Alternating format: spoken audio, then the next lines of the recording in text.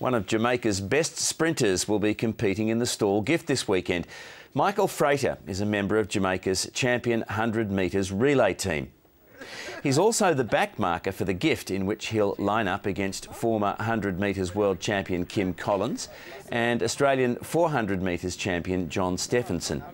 There are 6 Jamaican men in the top 10 of the world 100 metres ranking, so Jamaica's Olympic selection trials are the toughest in the world. There's a lot of young guys that's really stepping up right now. And as we have all seen, I think Jamaica has all the major global titles in the world right now. So, you know, it's pretty much a feeding ground now for track and field, especially the sprinters.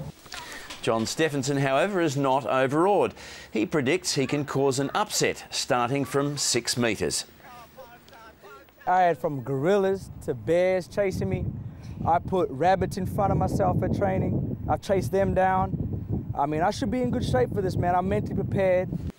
Mitch Williams, who tore his hamstring crossing the finish line last year, will return to defend his title.